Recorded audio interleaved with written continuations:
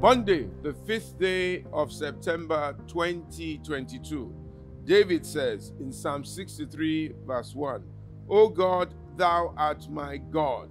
Early will I seek thee. Our prayer today is that God will be our God. God will be our great God.